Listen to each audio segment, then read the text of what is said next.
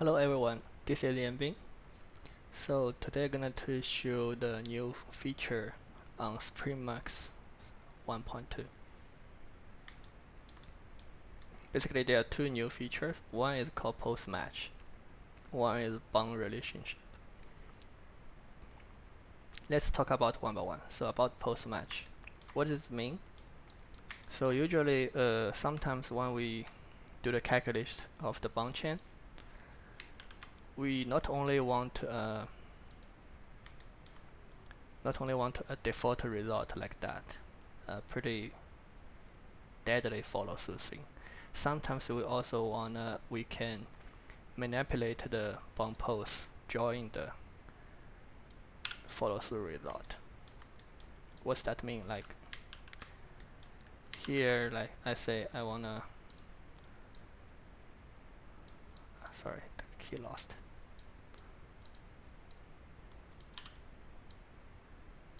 Okay, so here I say I not only want to follow the bound chain, but I also change the pose. I also want to change the pose to like bend it more. Create some like whatever the twist result. So I want it to twist up and back. But meanwhile, I still want the whole bound chain shows the kinds of follow through result. So that's what the post match work on. Post match will, if you click it on, it will read the keyframe you set during the calculation area and trying to make the calculate result match up with the pose you made. Okay. So here I do the calculation, set a bit lower value to show more accuracy result. So I do it. And then see, it still has follow through, but we're also trying to meet the pose you made. And if I set, let me reopen the file. So if I set the spring value higher, then it will show more spring result, but still show a little bit post match result. Like if I set it higher, like 0.8,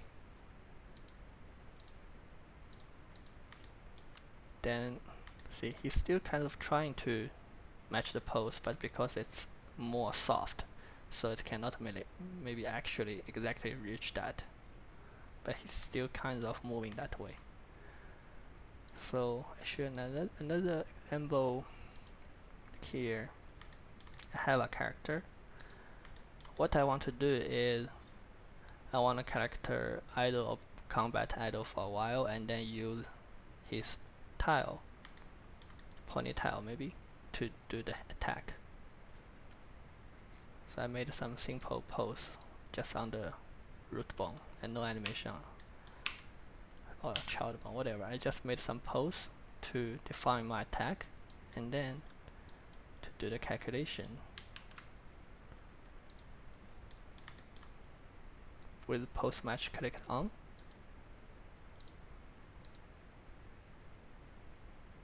See, at the beginning I have follow through, and then it will go to my the pose I defined to do the attack what I want, and then back. And if I set the value lower, then we will get more rigid result to try. It will match up with the exists animation better, but will have less follow through result because the value is really low. So that's it. And next one is the bound relationship. So what that mean? Just open here.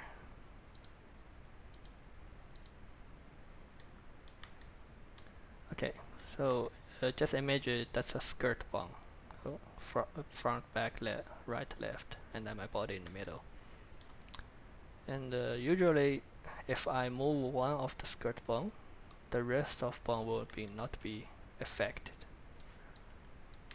I can do calculating right now. You will see.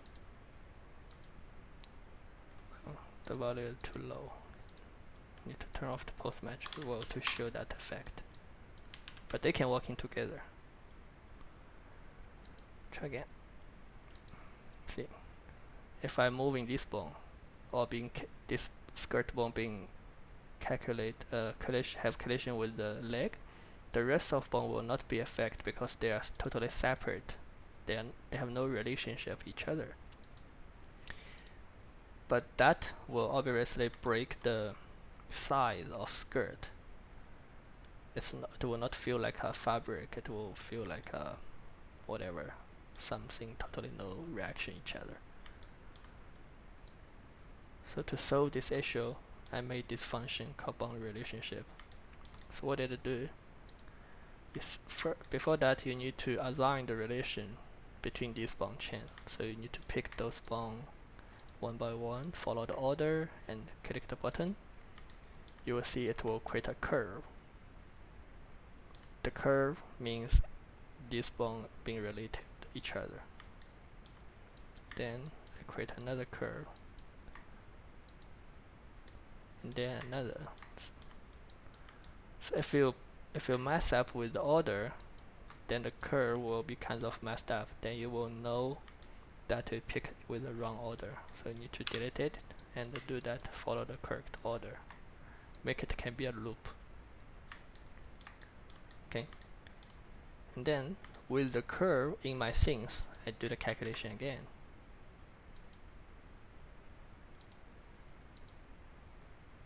See, those bones, even though they are not being animated on the root bone, they still follow the leader bone's movement. And any bone, they all reaction each other. Not only this bone leading others, they actually interact with each other. Okay, and this thing also can work in with collision. Make it bigger.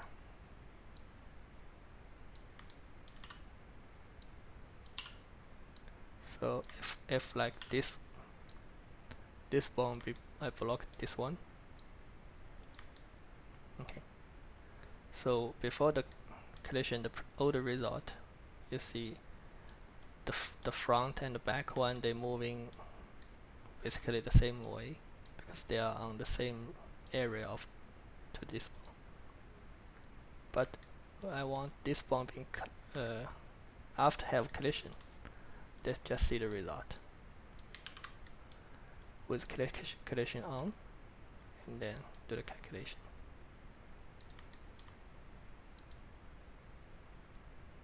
See,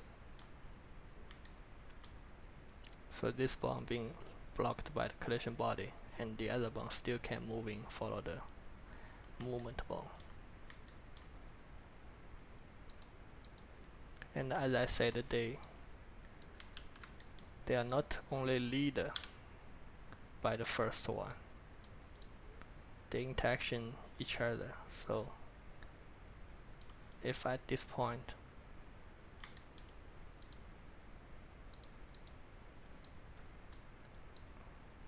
I move this bond out, then the leader bond will also take effect by that.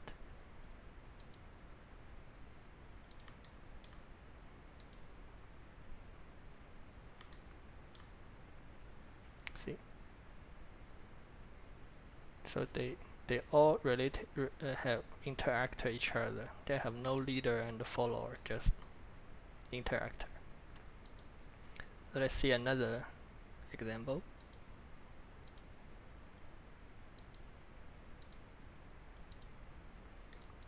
So like this character, simple character, has a clothes on the back. I'd make a simple animation here. So what we want to see is, especially here, we don't want to see the those two bones getting so separated, because it's not looks like a closing feeling. We want the bone can have interact each other. So if I raise this arm, this bone and this bone will follow a bit. That's how the bone relation function working. For this mesh, I pick the bone with the order and then click. But here you see something looks wrong, like the curve from here to the end, but it's back to the first, because we turn on the close to create a close rim curve. Then for this closing, it's not closed, it's just open mesh, so we need to turn off the closed one and then do again. So now it's starting from here and from here, nothing back. Okay, and another layer, another one, then another one.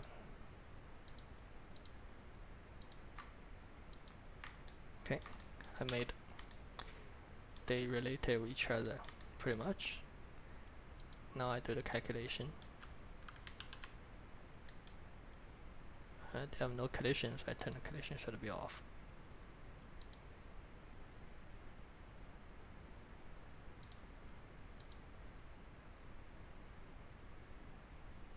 See, that's the result. See, from here, when I raise the arm, all the bones interact with each other. So if you think the interaction too much or too less, you can use the tension. With lower tension value, the bone will interact less, and the higher value will make the bone connect each other more tight.